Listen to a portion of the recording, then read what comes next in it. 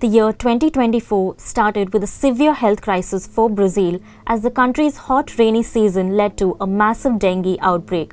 The Brazilian rainy season from December to May are also the hottest months of the year.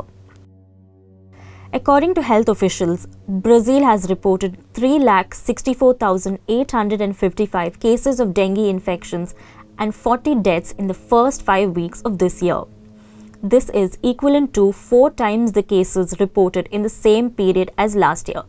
Responding to the outbreak, 3 Brazilian states have declared emergencies, including the second most populous state, Minas Gerais. Army troops have been deployed in the capital, Brasilia, to help track breeding spots of the Aedes aegypti mosquito and to set up hospitals. And with the Rio de Janeiro Carnival, a mega event attended by 1 lakh people per day, set to begin on February 14, Brazil is highly volatile at the moment.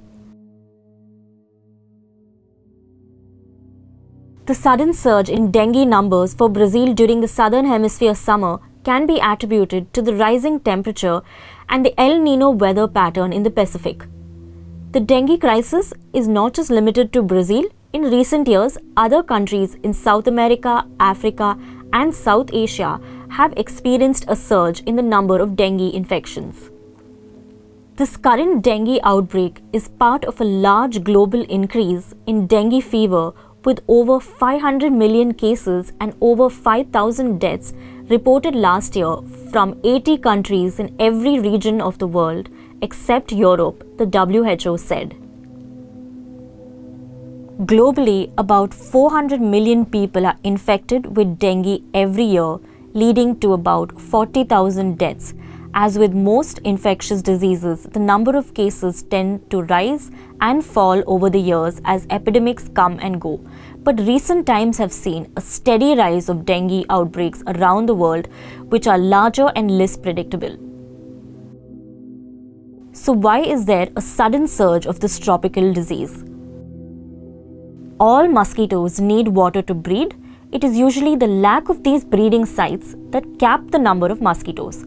But a change in climate and rain patterns have made the situation unpredictable. For example, the early arrival of rains coupled with unusually high temperatures and humidity led to a surge in dengue infections in Bangladesh last year. Bangladesh also recorded the highest number of deaths due to dengue in 2023.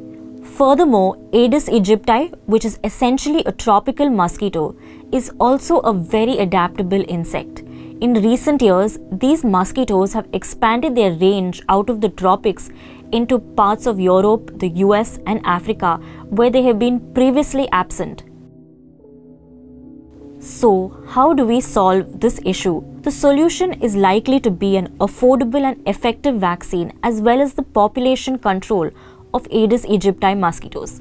The WHO has recently recommended the dengue vaccine for children living in areas where the infection is a major public health problem. During the ongoing crisis, Brazil has brought 5.2 million doses of the dengue vaccine Dengue. Officials also stated recently that Brasilia will start vaccinating children aged 10 to 14 with dengue. As the world gets increasingly warmer and wetter, mosquito-related disease outbreaks are predicted to rise and spread. And as with most other life-threatening communicable diseases, it is once again the poorest communities in the global tropics that will have to bear the brunt of this.